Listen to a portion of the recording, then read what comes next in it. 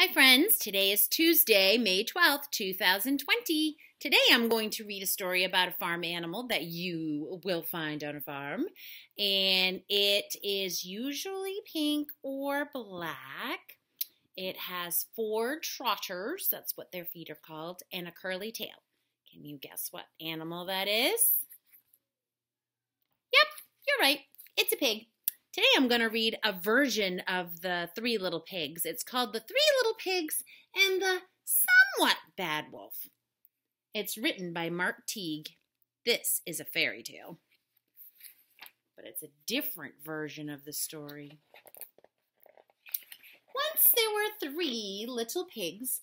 They lived on a farm, as most pigs do, and were happy, as most pigs are. Then one day, the farmer told them that he and his wife were moving to Florida. He paid the pigs for their good work and sent them on their way. "Let's buy potato chips," said the first pig. "Let's buy sody pop," said the second pig. "Let's buy building supplies," said the third pig, who was altogether unpig-like. Reluctantly, the others agreed. The first pig decided to build a house of straw. Since straw is cheap, he had plenty of money left over for potato chips. The second pig decided to build a stick house.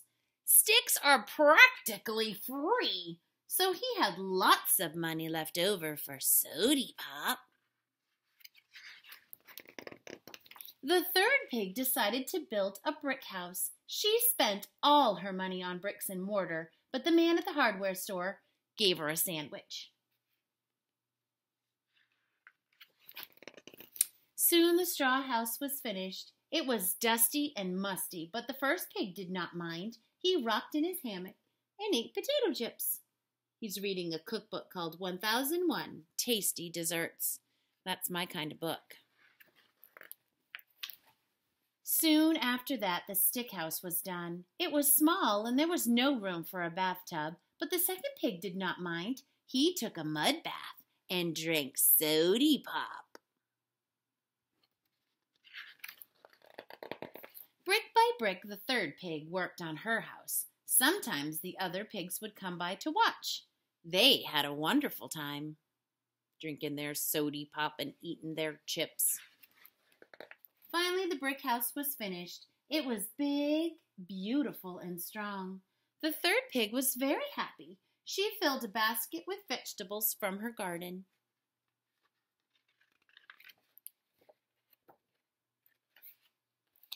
The next day, a wolf came to town. He was very hungry and somewhat bad. He's going to Donut Dan's shop, and look, Donut Dan's running out the back, and he wrote, "Closed." He went to a donut shop, but it was closed. He went to a hot dog stand, but it was locked, and there's the owner, Hot Dog Hal, that's Hal. Put up its closed sign and wrote a sign that said, "and locked."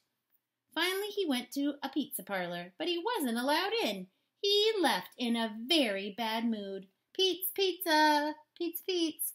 No shirt, no shoes, no wolves. Uh-oh, look at his face. He's looking angry. He's frustrated.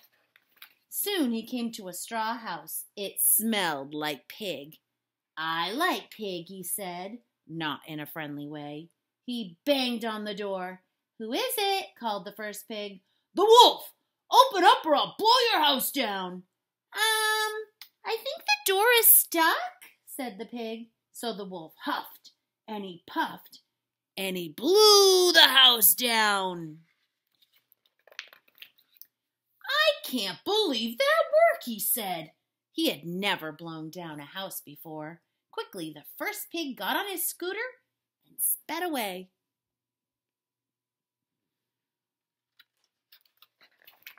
The wolf moved on, hungry but confident. He came to another house, this one built of sticks. "Same piggy smell," he said. He knocked on the door. "Who is it?" called the second pig. "Wolf! Open up or I'll blow your house down. Trust me," he added. "I've done it before." I think the door's jammed," said the pig. So the wolf took an enormous breath, and he huffed, and he puffed, and he blew the house down. "I'm amazed that works," he said. Meanwhile, pig number 2 got on his bike and rode away. The wolf was still very hungry. Very, very hungry. The hungry wolf came to a beautiful brick house. He noticed a familiar scooter and bicycle, and the house reeked of pigs. The somewhat bad wolf rang the doorbell. "Who is it?" called the pigs. "The wolf! Open up or I'll blow this house down!" "Oh, no," said the pigs. "Not now! We are watching our favorite show!" The starving wolf took a humongous breath, and he huffed, and he puffed, and he huff, huff, puffed, and he puff, huffed, huffed, and huffy, huffy, puff, huffed.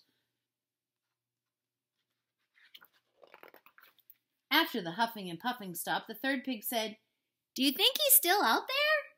The 3 pigs looked through the window and saw the wolf collapsed on the lawn. "Look at that poor guy," said the first pig. "He's exhausted. Maybe he needs some potato chips." The second pig added, "And some soda pop."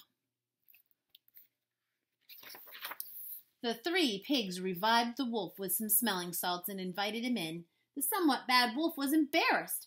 "I was so hungry I could not think straight."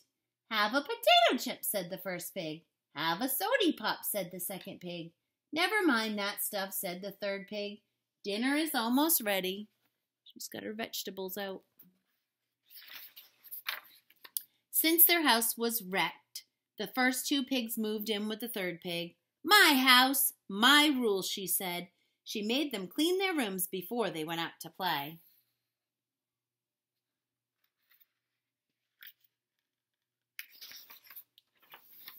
The wolf stayed too, but there was no more huffing and no more puffing, and he was hardly ever bad. Ooh, I really like that version of the 3 little pigs. They didn't get eaten. I don't like when the pigs get eaten. All right, so today in your handwriting notebooks on page 58, you are going to work on the lowercase letter K. You are going to start at the top where Hi Smiley is that high, up in the middle, and you're going to go down straight. Then you're going to come out to the little line and kick in, and then kick out. So it's 2 strokes with your pencil.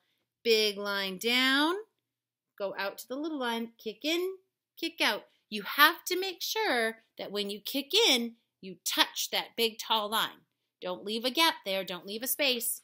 All right, so tomorrow I'm going to read another story about a farm animal, and this time it's going to be a sheep. See you tomorrow.